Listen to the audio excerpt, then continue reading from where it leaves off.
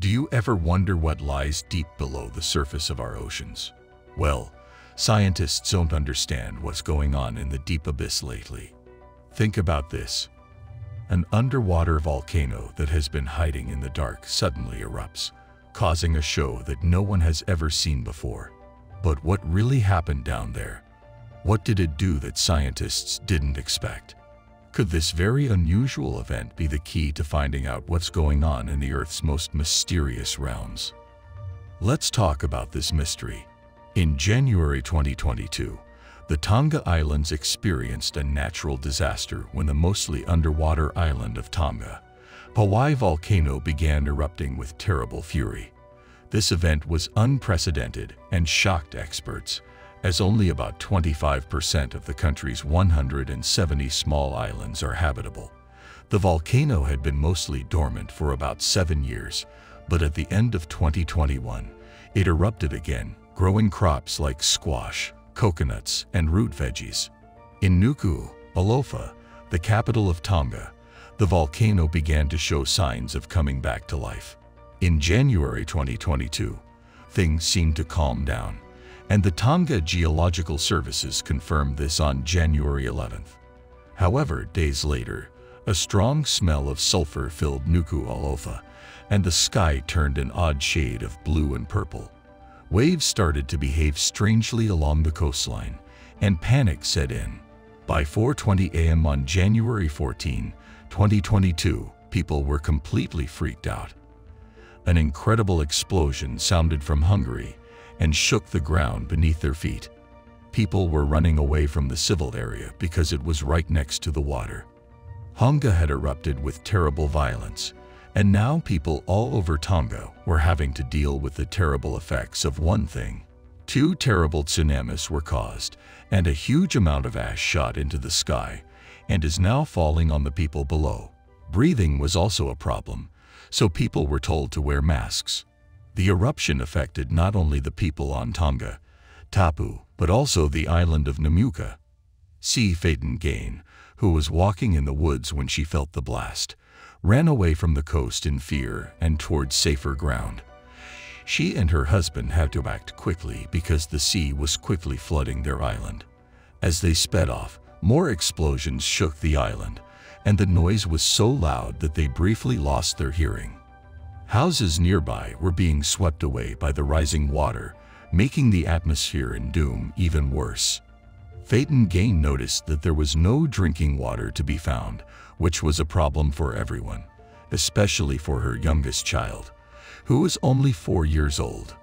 Without water, Phaeton Gain couldn't mix any formula for her baby. The Tongan Islands experienced a devastating tsunami after the tsunami hit, leaving many people devastated and without homes. A man named Lalafala, who was out for a walk, clung desperately to a tree as the waves crashed over him.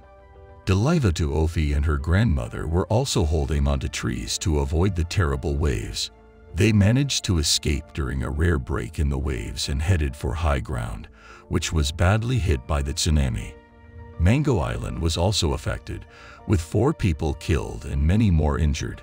Many islanders around Tonga who made it through the night were brought to Tonga Tapu by boat the next day, where they lost almost everything, including their homes. The eruption was so strong that it was known all over the world, but it was hard to get information about the situation.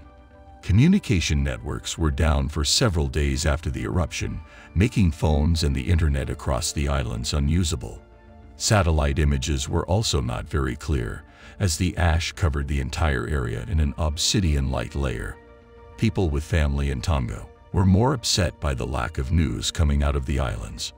Tricia Emerson, who lives in Australia and has family in Tonga, said that she had to wait far too long to learn what had happened to them. She had to make about 40 calls in those days, which must have been frustrating and horrifying. Eventually, she did get through in the end, but it was around 4:00 a.m.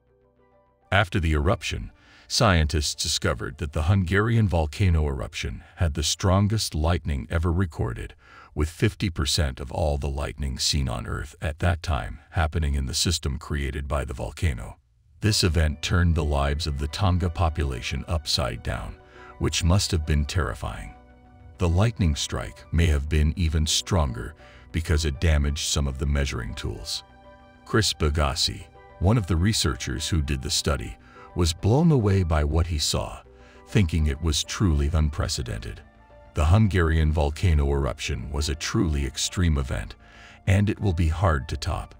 The Hunga eruption in Tonga has highlighted the need for better preparedness for submarine volcanoes, which can be devastating and change people's lives. Currently, monitoring is at a low level due to the numerous potentially active submarine volcanoes and the high cost of installing and maintaining seismometers. As the 2-year anniversary approaches, countries at risk from underwater volcanic eruptions are not being watched.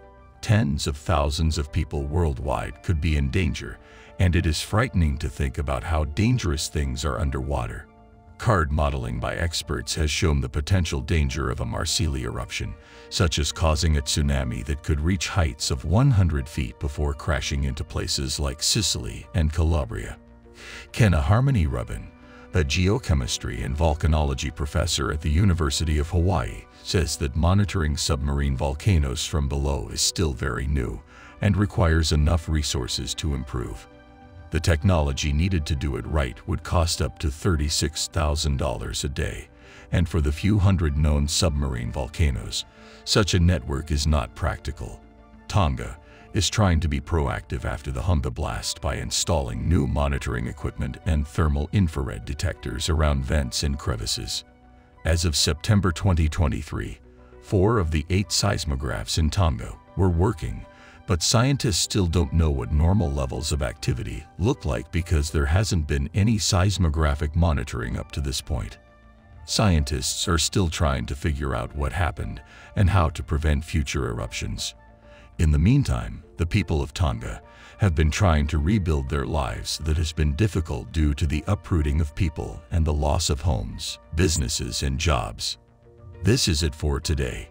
We hope you enjoyed the video. If so, then share your thoughts in the comments and also share this video with your friends. Don't forget to subscribe to our channel and press the bell icon so you can never miss our video.